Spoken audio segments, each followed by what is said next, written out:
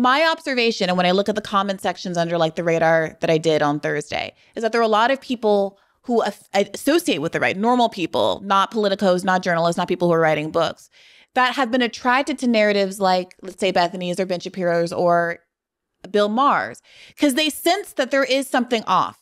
They sense that Sam Adler-Bell definition that I'm so glad that you brought up, that there's something that feels irritating about this presumption that everybody already knows what the new thing is, and that if I say the wrong thing, then that is a moral failing of mine instead of just a mistake. That presumption that I should already be quote unquote woke is what's irritating. Right. And I wish we could just be honest about that and identify that that's part of the critique that I think I would agree with, that people shouldn't be so smug and self-righteous and moralizing wherever they are in the political spectrum. But my responsibility is to the left. And that is an aspect of what goes on the left. That's the stereotype of the blue-haired Oberlin student who wants to chew you out. But what I also want to say is that that's a critique that's not just a right critique. People on the left feel that way too. I just did a girls rewatch because I'm very much of the zeitgeist. And there's this episode where one of the characters who's a woke liberal walks into a coffee store, misidentifies someone as a woman who identifies as non-binary. They're very smug with him about it. And he's like, geez Louise, okay, fine. Like left shows like Girls have been making critiques like this of how irritating it is for people to be smug and know-it-all-y about relatively new cultural changes since time immemorial, or at least since like 2011. So when we don't acknowledge those things on the left, I feel like it gives a lot of people space to say, well, the only person who's not gaslighting me about this are people on the right. And then they buy into a whole other narrative that includes a lot of really ugly stuff. And I found that if I have my left critique of identity politics, my left critique of this, that, or the other, if I will acknowledge and point out how superficial what liberals are doing with race and gender issues, then they're like, yeah, that's all I was trying to say. Like, yeah, I totally get that. Yeah, totally. And that's so much healthier than them going over to the conservatives who are saying they're trying to get Black people to take over the world and the banks are failing because there was a gay and a veteran on the board, you know? But sorry, Freddie, get back in. Yeah, one thing I would really like to add to this is I think that a lot of this, I mean, if you just think about it, this whole conversation is about conservative obsession with the language and process norms of the left. And I think that is an artifact of the fact that there's been a total collapse in movement conservatism of anything like a coherent positive agenda, right? That the right has lost whatever it once had in terms of having a vision of what America is supposed to be and where we're supposed to go and how to build things. When I was young, right, like the Republicans were awful, they were terrible, but you could identify what Republican values were. And the fundamental part of all of it was conservative Christianity. Mm-hmm. Since Trump became the standard bearer for the party, I mean, you can read reams of things written in conservative publications that never mention Christianity or God once, right? There's been a collapse in Christianity as being like the major organizing principle of the American right. And that goes along with the fact that Donald Trump does not have a coherent idea about policy. He's kind of a populist, but not really. I mean, his biggest accomplishment was cutting taxes. He doesn't have a coherent foreign policy. Well, the anti-interventionism is a big now dividing line among Republicans that used to be an old faithful. We liked veterans, we liked war, we supported the troops. And now that's completely collapsed. And there's very open and robust debate about whether or not, for example, the conservatives should be supporting the war in Ukraine. Ron DeSantis just coming out with that, not a letter, but a response, I guess, a written response to a questionnaire that Tucker Carlson put out saying kind of more moderate statements about how, we shouldn't intervene, made a lot of Republicans very upset in the party, but made a lot of Republicans outside of the party very, very happy. I mean, it's kind of a cliche for lefties to say that conservatives are the ones who really do identity politics, but I really think that, I mean, this whole woke obsession is a pure expression of identity politics, right? It's not about, we're not debating abortion and saying this is moral and this is what policy should be. It's not like a debate about the correct size of the government. It's entirely about identifying a certain kind of person, right? Woke is meant to identify a certain kind of person and generating heat based on people's dislike for their assumption about what that kind of person And what is. kind of person, Freddie? Like I said, black, I think is the most obvious Yeah. thing for woke, but also, I think, like you said, like the annoying Oberlin grad with blue hair, like that sort of cultural archetype. And I think that like the Republicans looking forward should be very, very worried because I have no idea what the basic orienting principles of the party are in post-Trump world. Now they're just Trump, right? He's gonna die sooner or later. He's in his 70s, and they've hollowed out all their intellectual architecture because everything became about Trump versus never Trump, and the party and the movement ideology just does not have like the ability to express a coherent positive vision, which the Democrats have one. It's not great, but they at least have one, What's the Democrats? I mean, I would say, look, it's like it's Joe Biden saying, we're not going to let starving families suffer in this country, Jack, and then proposing a tax subsidy that's immensely complex and that because of how it works, it leaves out like 40% of the people it should be helping. And every year they have to fight like hell to get Joe Manchin to vote to reauthorize it. But it's a program that exists, right? Or it's a commitment to fighting climate change that's mostly about subsidies to massive corporations to make lower carbon technology at the same time as he's now drilling in Alaska where you couldn't drill before, Freddie, right? this is not sounding like a very coherent policy on the left either, or among liberals either. Well, the other thing is you absolutely know that the Democrats will protect Social Security and Medicare. Freddie, do I? Well, they will campaign on protecting Freddie. Bernie Sanders had to like low key threaten to run against Barack Obama in 2012 because there were murmurings and whisperings that he was going to cut Social Security. He was on board with some of these Tim Ryan-esque cuts. Well, I mean, I look, I think that if you ask like what party has a better track record of protecting entitlements, right? The party where Paul Ryan was the idea man not that long ago is not going to take up that mantle. Look, I think the Democrats are a bunch of weenies, but there's obviously not the same level of nihilism as there is on the other side. I struggle with that, not because I'm trying to say Republicans and Democrats are exactly the same, but I think the difficulty in articulating a vision for either party right now has to do with the fact that both parties have leaned so heavily into cultural issues as an organizing principle. And this isn't new, right? Even abortion isn't a cultural issue. It is a real substantive right.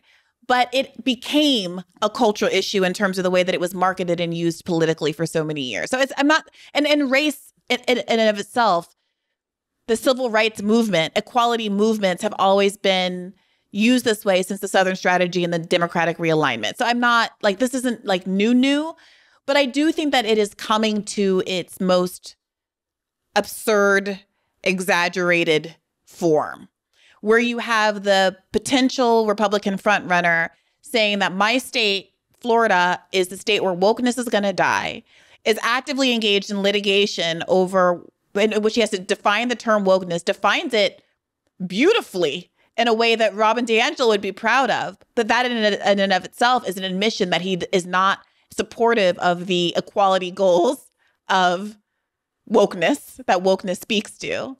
And you, at the same time, you have polls that show that most Floridians are confused about what the term even means or how they should feel about it. And with most Americans feeling favorably about the term.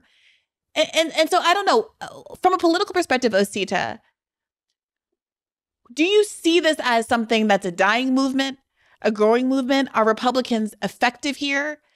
You see them doing things now. There's this Minnesota state official who was grandstanding about how there is no child hunger in Minnesota and therefore we should cut food programs.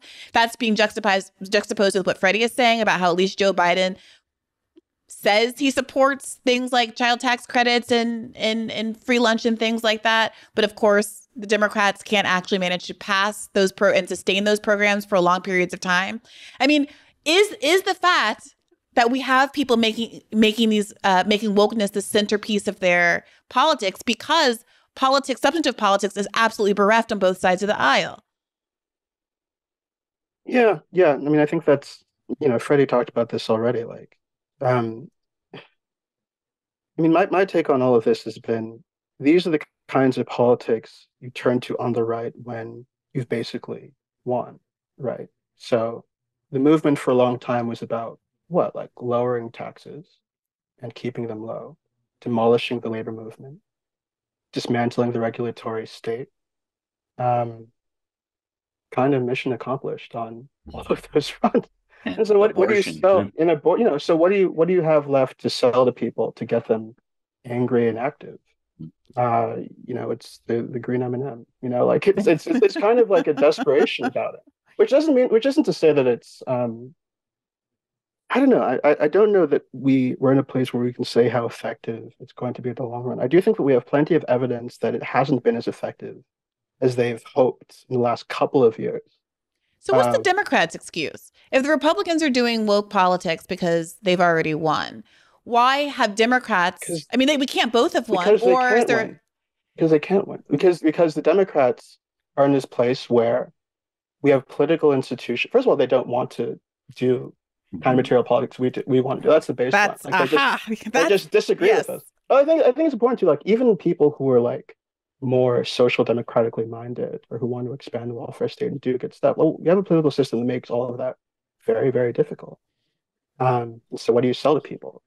We're going to be the party that represents you as a matter of descriptive representation. We're going to put the first African American, the first Latina, the first this or that into office. So Deb Haaland can co-sign drilling in the Arctic. That's on that side. So that's what you offer to people, or wind up offering to people too. So I think that there are ways in which political institutions and their design, like economic, like there's like a very boring and dry conversation we can have about like why all of this is happening. That I write about more. So, but I think the more interesting question is like, what do we do in response as the left?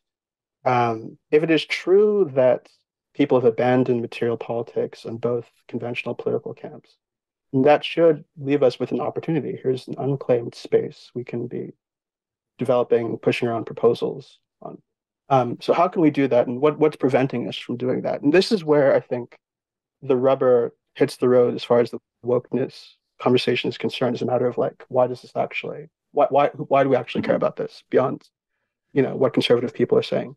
I mean, I think the underlying debate on the left about this stuff is, to what extent can we blame the Oberlin person for progressives not doing stuff, or to what extent is the Oberlin person an obstacle?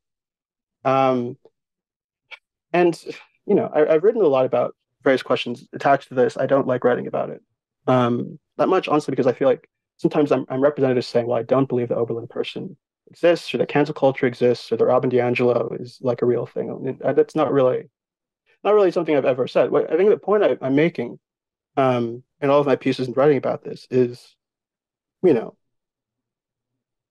I don't think it helps us to suggest that those aspects of our politics are dominating or happening to the exclusion of better politics when they're not. Like, I think that there's a level of exaggeration and hyperbole about some of this stuff that doesn't really help us, and that actually confuses us about what's really going on. And that's not to say that we can't critique those people. Semi Tyler, Maurice Mitchell. There are critiques that are being made of progressive identity politics that I think are worthwhile, and that also cut against the idea that nobody can criticize this stuff. It's not true. People are, and people do, and it's important that they do. I think that's true, but it's also important to note that the hyperbole, the exaggeration around the Oberlin student, isn't that, some of it is. I was going to say, this isn't that Joe Biden is like inviting the Oberlin student to the State of the Union. Although it is true that there have been choices that have been made like the sit down he did with the trans activist Dylan, I forget her last name, that have been cultural, touchstones, like spikes in the public sphere. But generally speaking, it's also libs of TikTok. It's Republicans digging deep and reaching for every example that is aberrant among mainstream anybody of any political stripe and foregrounding it. So the Oberlin student's always going to exist, and they're allowed to exist. So it's actually a bad example because, to your point, and I've written about this too, like the thing that people said happened to Oberlin did not in fact happen. Like that situation is mischaracterized. That happens all the time, So you're right. Like there are. I didn't mean a specific Oberlin instance. But I think to your point, like there's ragging on the school generally speaking. We can say Wellesley or Berkeley I mean, we know what we're talking about here. But I only say that just to agree with you that there is a drive to jump on these kinds of instances, not only in the right-wing press, but in the centrist press as well. And I think, as I was saying earlier, like the point of this is to suggest that progressives are incapable of rational debate. They don't have a real politics. They're crazy. They're stupid. They're dumb. They're not worth engaging with. That's what is happening when people hype on these kinds of instances, which is not to say that they're not real or worth addressing or that nothing bad is happening or nothing counterproductive is happening. I think it's true, but I think it's important to keep things in perspective. To make another specific example. So Freddie wrote this piece about wokeism I guess it was yesterday that I was responding to. And you talked about the Oscars, right? So there's been this drive now in Hollywood to expand representation and to say that we're going to nominate more Black directors and Black actors and Black films and all of that. And you suggested that like one of the attention that was given to the Oscars is a reason why right to work in Michigan is not like a more significant topic of discussion, which I don't think is the case, right? I think that wokeness or not, the proportion of Americans who would know about the Oscars is probably higher than the proportion of Americans who know about labor law in Michigan, right? But I think that's like one small example of like ascribing, I think, a little bit too much to cultural trends that are kind of shallow and evasive and smoke screens. I think you can make those critiques, but I don't know that we should make the mistake of saying that the left is where it is now because of these politics, or that these politics have prevented us from making material gains, or like I think that there are ways in which we do the right's work in suggesting that left politics or progressive politics have been overtaken by silliness. I don't think that there's enough evidence to justify the position, personally, for me.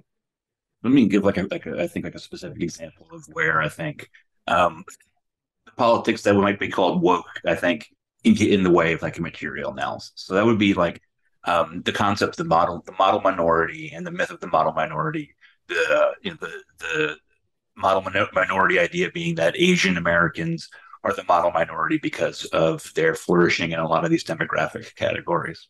If you just put the model minority into Google and you start reading through, you'll find dozens and dozens and dozens of takes, almost all of them written by Asian American writers, in which they talk about the way that the model minority myth is a myth. It's not true. That it is a undue burden that Asian people have to live under. That it doesn't reflect the lived experience of Asian people, et cetera, et cetera. And I have no disagreement with any of that, and I think that it's worth saying.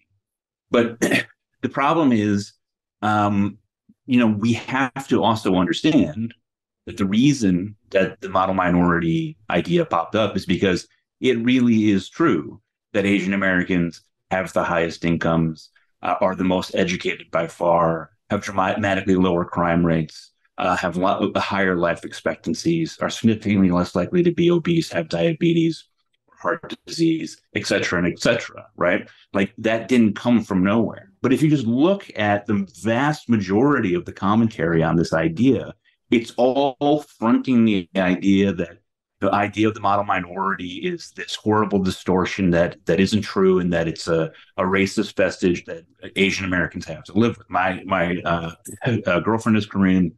She's a large sort of Asian social circle, and in that social circle, you can't just talk about the sort of the model minority without immediately being told, "Oh, I've read so many things about how that's a myth and how it's not true." And it's a good example of where I have absolutely no interest in policing Asian people's feelings towards that. But it is also important to stay grounded in reality about these demographic factors that have massive implications for the quality of life of Asian people. And if we're going to fight racial inequality, we have to have our eyes open, like on these kinds of big demographic statistical realities. And that's just like one small example of a place where if you look at the commentary, the emotional part, right? How do I feel about the idea of the model minority has just eaten the material analysis. But right? Freddie, isn't the argument isn't that those demographic realities don't exist? The argument is that overgeneralizing and kind of stereotyping people when you meet them on the basis of those statistics is a problem. The same way that I don't think that Black people are arguing that we aren't overrepresented in crime statistics or poverty statistics or things like that. The problem is meeting a Black person and assuming they're poor or intrinsically violent and things like that. Moreover, my understanding of the model minority critique is that it aggregates different kinds of Asian immigrants that in a way that really invisibilizes how bad off certain groups from Southeast Asia are as compared to Chinese, Japanese, and Korean immigrants in particular.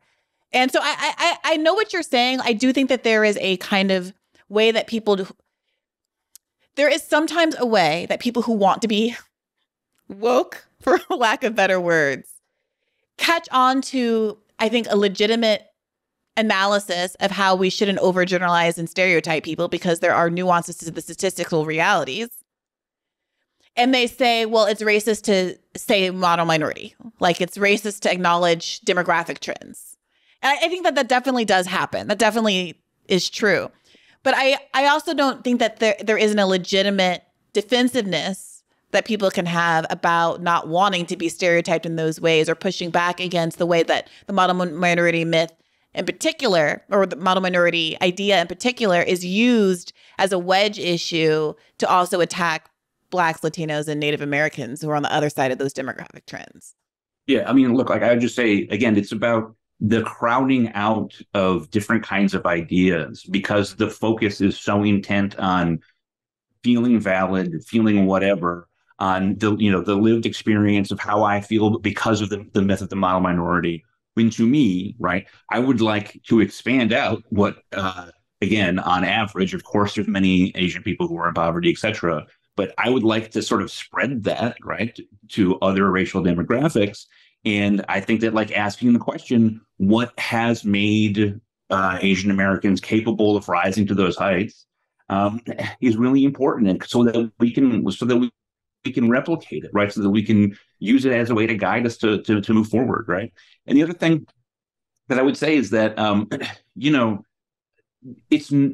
if we're going to have a frank conversation about Black poverty, we can't every time we mention Black poverty stop and say, but I really need to say that there's many Black people who are actually quite rich and there's many fabulously wealthy Black people, right? We understand when we talk about Black poverty that we're not talking about every individual Black person, but that we're talking about a broad demographic trend which has social relevance, whether we want to talk about it or not, right? And that's the sort of thing, like just being frank about the fact that people from different racial groups in this country, on average, have very different lived experiences, you could say, on a whole number of metrics. And like having that kind of conversation to me, I think has gotten much harder in a way that I don't think is beneficial for what we're trying to do. What do you make of that, Osita?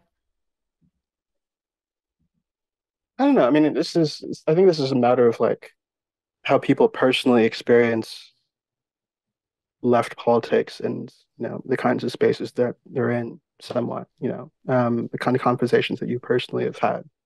So, I mean, I can only really speak for myself on the model minority question. My perception of that has been, there is obviously, as Freddie was saying, recognition now that that stereotype has failed to capture the extent to which, there are Asians in poverty, there are Asian communities that really struggle with a lot of things that if you look at the aggregate statistics, you don't necessarily see. I think that's a live conversation now too.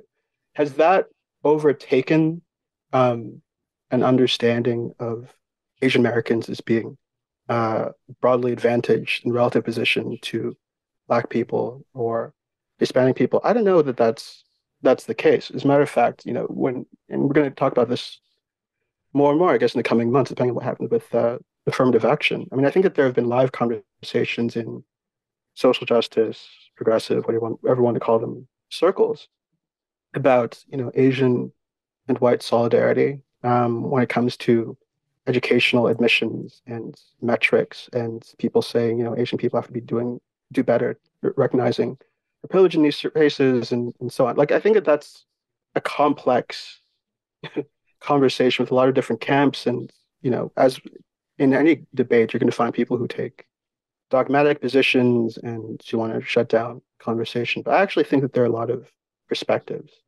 on the model minority stuff in my own reading. But this is kind of what I was getting at before. Like, I think that there's a general tendency now to suggest that in progressive politics, because you have these kinds of very loud dogmatic voices, it is now literally impossible to say certain things or to have certain conversations. And I just don't know that is actually the case in my experience. Again, I think that you see people, especially in the last year or two, a lot of good writing on, the grifting, the straight up grifting that happens in identity politics. The shallowness of a lot of it. I think the Black Lives Matter story. The Black Lives Matter story. Huge. And that's all been, integrated in this way. You can make those critiques, and nobody's going to come out and bang on your door and stab you or something. Like I feel like there's a touchiness about saying certain things that I'm not exactly sure is justified. Like, I think there's more room for debate than people appreciate. I'm not saying that there isn't like a degree of backlash. I have received a great deal of that backlash, but it wasn't fatal and it wasn't career ending, quite the opposite. And I have talked about things that I don't have demographic protection for. Yes, it's easier for me to talk about identity politics and critique identity politics as a Black woman, but I also have talked about Israel-Palestine. I've talked about other issues related to Judaism, and there has been backlash, and I've been accused of a lot of things. I've been accused of hating Ukrainian children and people with blue eyes and all kinds of things on the internet. And so I'm not saying that there isn't backlash and aren't social consequences for doing things. This idea that people are so afraid to speak because they're worried about social censorship or sanction, I think speaks to one's own lack of confidence sometimes that they can defend their point of view and know that their opinions aren't racist or sexist or anti-Semitic or whatever it is they're being accused of. Hey, YouTube, thanks for watching. Just a reminder that this is a podcast. You can catch an extra premium episode every Monday for $5 a month at patreon.com/badfaithpodcast. That's patreon.com/badfaithpodcast for $5 a month, an extra episode every week. Additionally, please do consider liking this video, subscribing to this channel. It helps us out. It helps independent media beat the algorithm. We appreciate you. And as always, keep the faith.